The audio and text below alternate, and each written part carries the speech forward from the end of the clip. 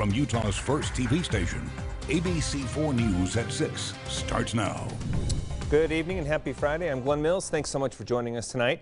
Clinton police say Wednesday's Amber Alert is still in place, even though the missing baby's mother who took her claims she has legal guardianship. ABC4's Rosie Nguyen explains where the custody battle gets messy and why investigators are still looking for her. According to documents released by Taylor Webb's attorneys, the fight over guardianship began at the beginning of November when doctors in California put her in a medically induced coma.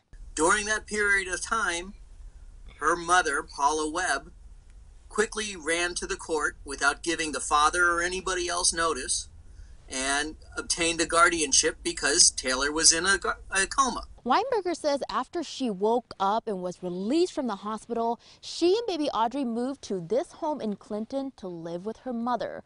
Webb says the living situation was abusive, with police confirming that they were called to this house back on the 18th. The officers on scene that night were told that there was a safety plan in place, but that the process was still pending. But Webb claims she, quote, fled from her mother's house on the 20th with baby Audrey and is now, quote, safe and sound in California.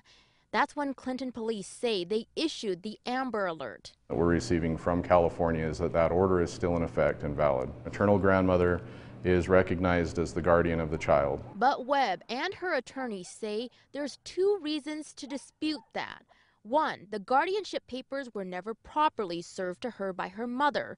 And two, Taylor has been discharged from the hospital, and that was the basis for the guardianship. So the basis of the guardianship no longer exists. Clinton police say until they can verify with California officials that baby Audrey is safe, the Amber Alert stays in place. This investigation remains about Audrey.